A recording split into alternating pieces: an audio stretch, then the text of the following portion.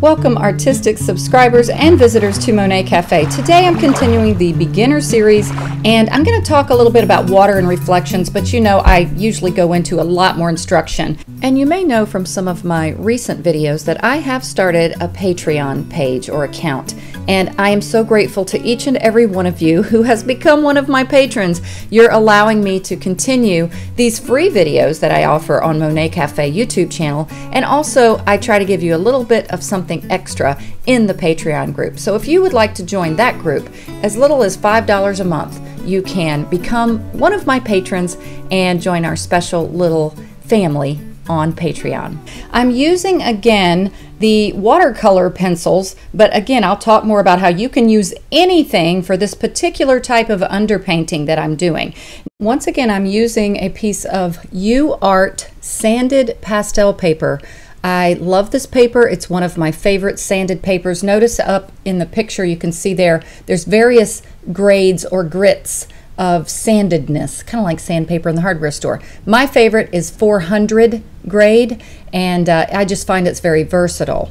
Now, if you're just getting started in soft pastels, I know some of these products can get expensive. So this is a little clip of one of my videos that I made pretty recently called 8 Ways to Make Your Own Pastel Surfaces.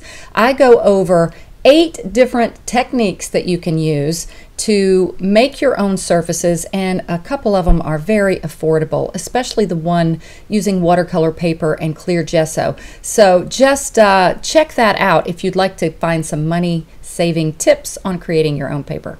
Once again, I am using watercolor pencils, and these are pencils that I got complimentary from Arteza, and they work great, but I have so many different underpainting techniques that you can use, and actually I wanted to show you on the Monet Cafe YouTube channel. If you click that little part there that I'm pointing at, playlists, I have them organized, my videos organized in categories, and I have one called underpainting techniques. If you click it, a video will pop up, but to the right of the video, like where I've zoomed in there, you can see all of the different videos that I have categorized for different underpainting techniques. So you don't have to use the watercolor pencils.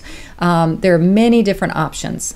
Here's the reference photo I'm using, and I actually took this photo from a friend's boat while I was in Crystal River, Florida. Oh, it's such a beautiful place.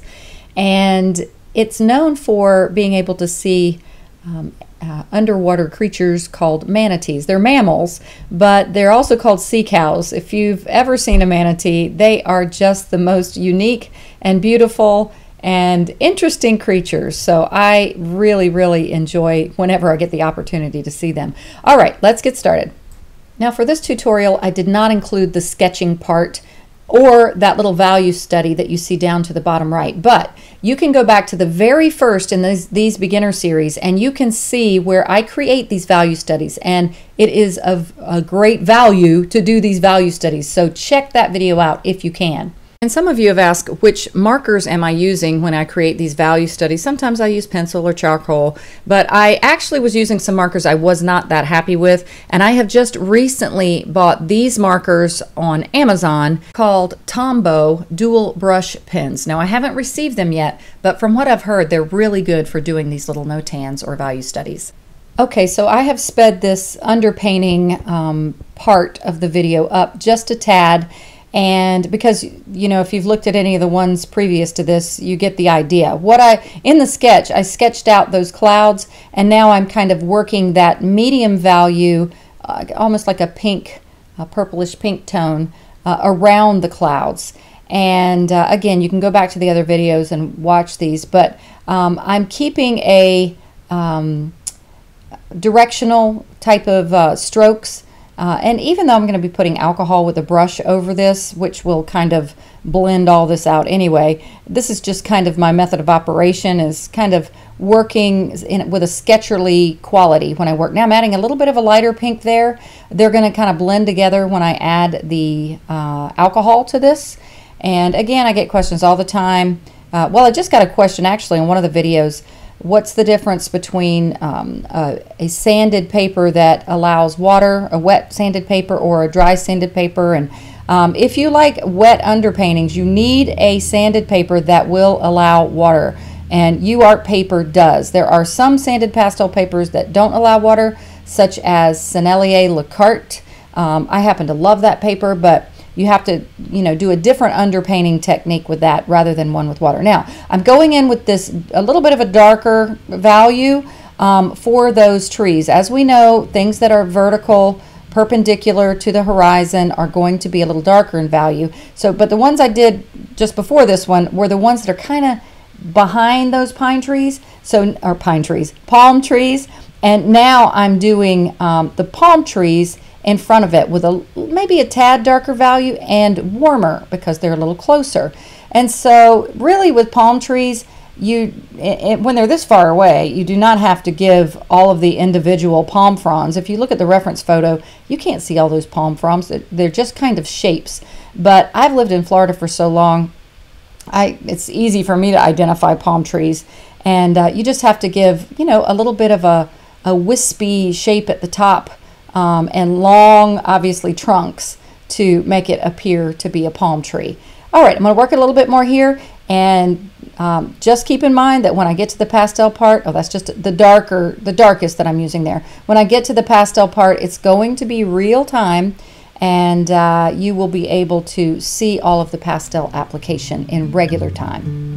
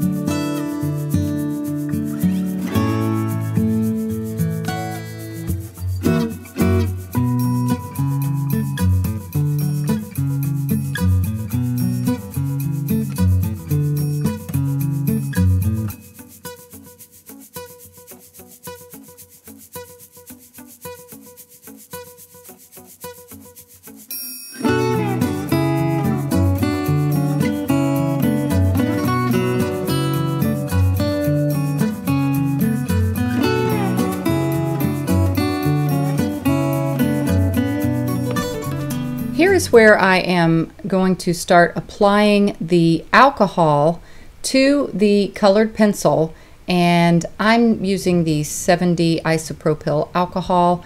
It's not quite as strong smelling as the 90 or 91%, whatever it is. Now, this is going to be interesting. I was actually trying to do a little iPhone video of myself doing this while doing the alcohol application to the underpainting. That is actually really hard to do. So if you can do that, bravo. I was finding it, a little bit challenging. But anyway, so all I'm doing, as you can see, it's my normal strategy of kind of working top to bottom. Even though I'm kind of getting rid of the stroke work, I'm still moving in the same direction as those strokes when I apply the alcohol with the brush. So I'm still keeping that directional quality of the sky. And again, let the drips happen. It's fine. I try not to let mine get so drippy that it's just all over the paper. But, it's okay if it drips around a little bit. It just really helps to give that soft, impressionistic, painterly feel to your work. All right, let me continue with this. Again, if you've watched these beginner videos, you've seen me do this like 5 times now. And just so you know, I did about 6 paintings in one day. That's why all of these have the watercolor pencils that I'm using, because it was just fast. But again, if you go back and watch the other underpainting technique videos that I have, you can do this with pastel instead of the watercolor pencil. If you have some harder pastels, that'd be the best ones to use.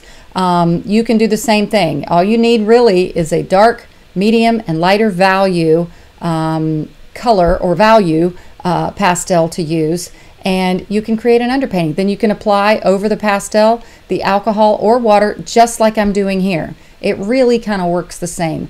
Again, if you're using watercolor paper to do one of the homemade surfaces that I have, you can do a watercolor underpainting. All you're really trying to do with an underpainting is cover your entire surface, keeping it loose, keeping it moody, and you have some choices. You can do a color underpainting that is, the colors are complementary to your painting. You can just kind of have fun and get creative, kind of like I did here. I decided a lot of times I'll do a warm underpainting where I use mostly reds, oranges, and yellows. This one was leaning a little bit more towards the cooler side, but it's still the warmer purples, as you can see, pinks and purples, and so that's kind of what I was focusing on with this. I really wanted to, in spite of the reference photo being more of a daytime scene, I kind of wanted to get that that typical to me, because I see it all the time, Florida, you know, sunsetting scene where the skies are just pink and beautiful. And so that was my goal and my reasoning for picking this particular color for underpainting. All right, so now I'm keeping it loose still. I'm just kind of dabbing the alcohol on these palm frond, you know, impressions of the palm trees, and just keeping it real loose. And you see, by the time this is done, it just has a really nice painterly look before you actually start applying the pastel. All right, let me finish this up.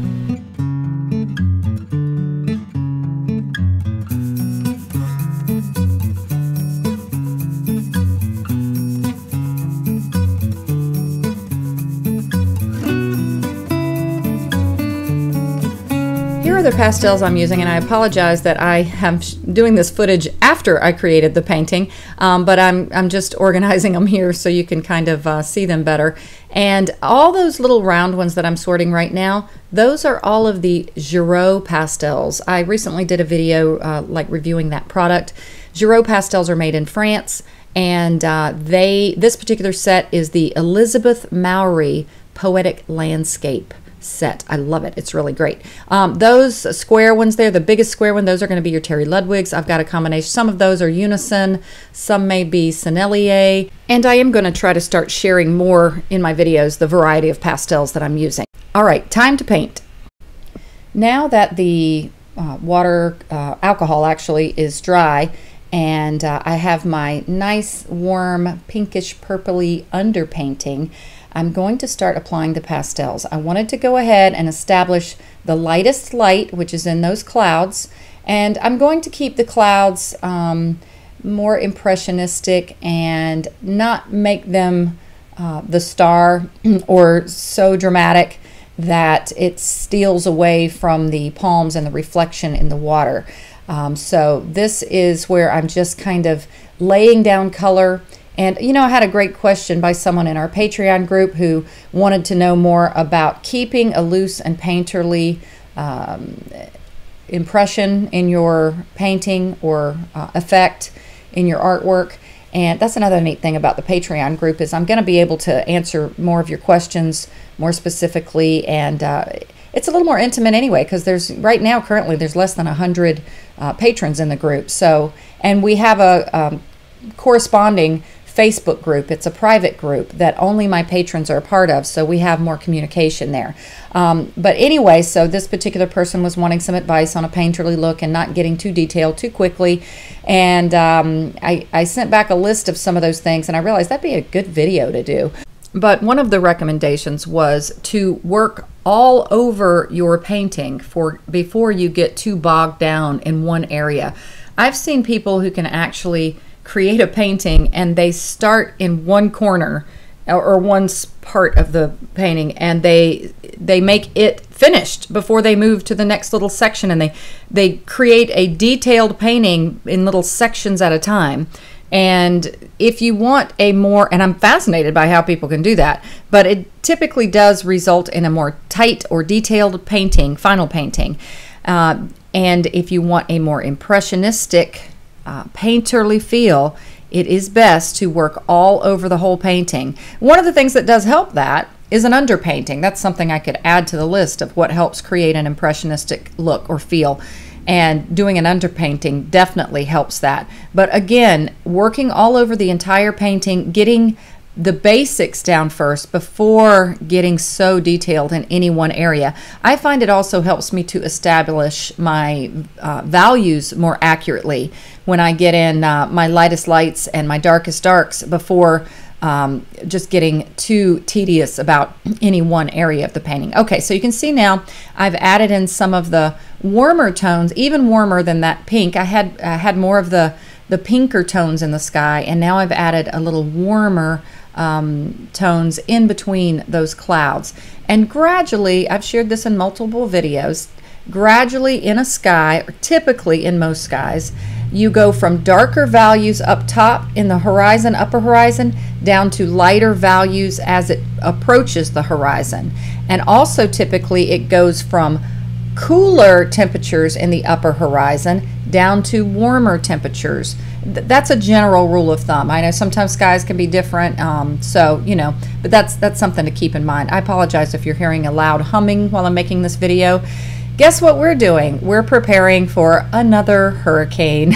I know my longtime subscribers on here, I felt like I have worn y'all out with talking about how we got flooded during Hurricane Irma, and we had to move, we had to live in a travel trailer, we had to try to renovate that home and sell it because we didn't want to be in this position again, having to worry about our home flooding. It's a lot. I had never been through a flood before.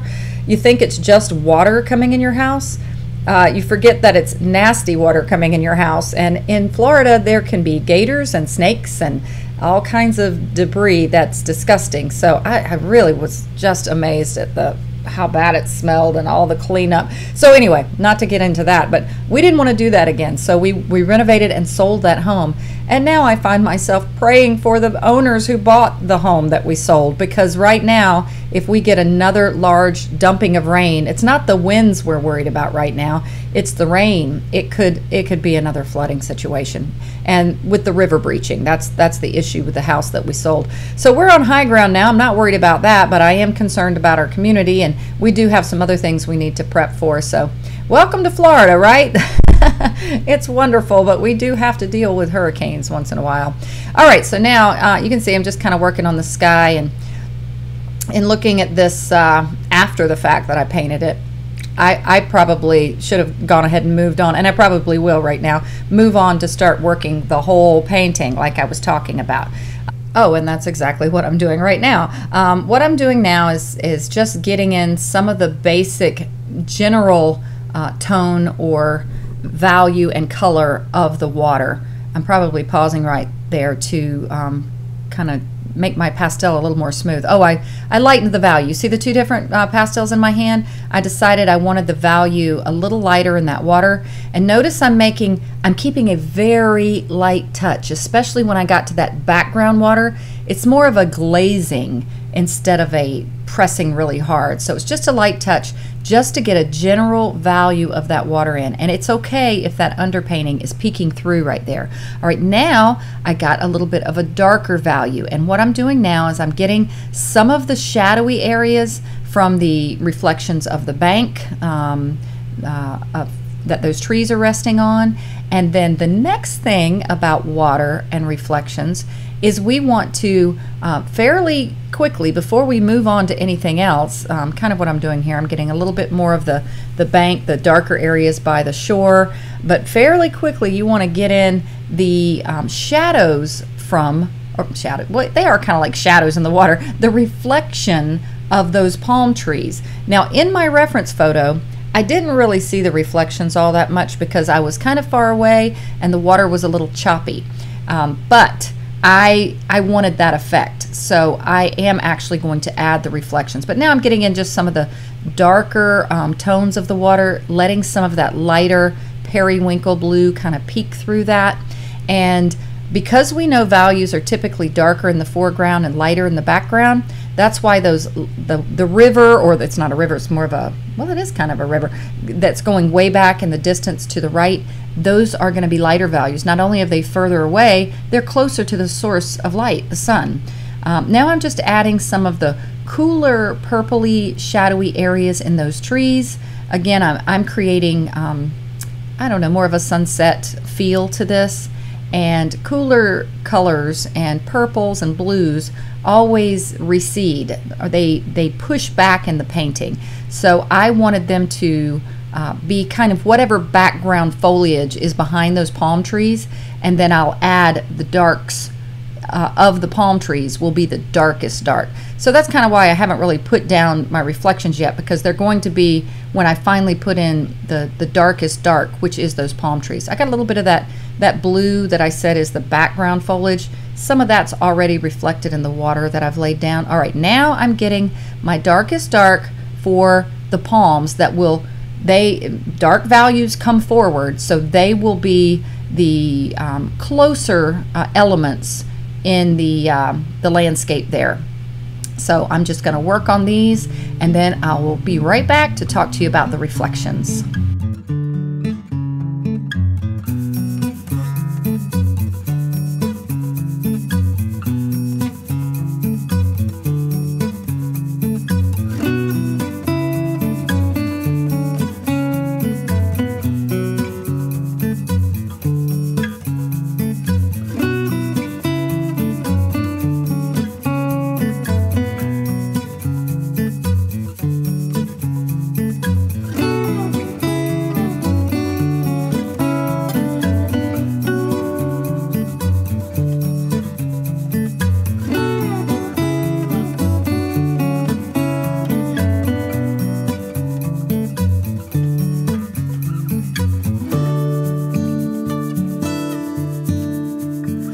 Okay, so now it is time to get to these reflections. I've got my darkest dark in the trees. I've already got some of those background colors kind of in the water. And all I'm doing now is emulating the shadows or the reflections from the trees into the water. And it's basically a mirror image. If I was to turn this painting or my easel board up on its side, in other words, turn it clockwise, to 90 degrees left or right, it would have the same mirror image on one side and the other. So sometimes artists have actually done that, you know, to get it right. The more you do it, the more you kind of just do it by habit.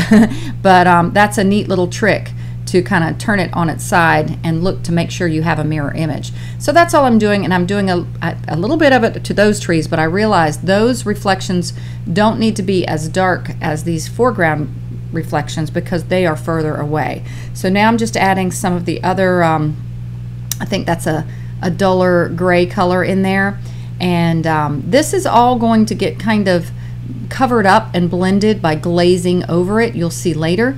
But for the first initial part of the reflection, well, let me go over these again. First, you get your base watercolor down. You keep it very gentle. You flow, not a hard, don't press hard. You do it in horizontal bands, just like the water would be flowing. Then you add your reflections from the trees. And in this case that I'm doing here, I'm making the reflections lighter in value, a little cooler back there because they're far away. I don't use my fingers a lot, but sometimes I will, like I just kind of softened that up a little bit. And then, I actually have already added a little bit of a dull green in those trees, the foreground palm trees, that you can't see it real good in the video, but that's the other color that I added there. Now, I want to go ahead, I am going to get some of the blue in the sky here, so I want to go ahead, again, trying to work on the whole painting. I want to not get too stuck on any one area, so I'm adding in some of the cooler blues, and then we'll get back to the water again in a minute. So I'll be back when I get to more water and reflections.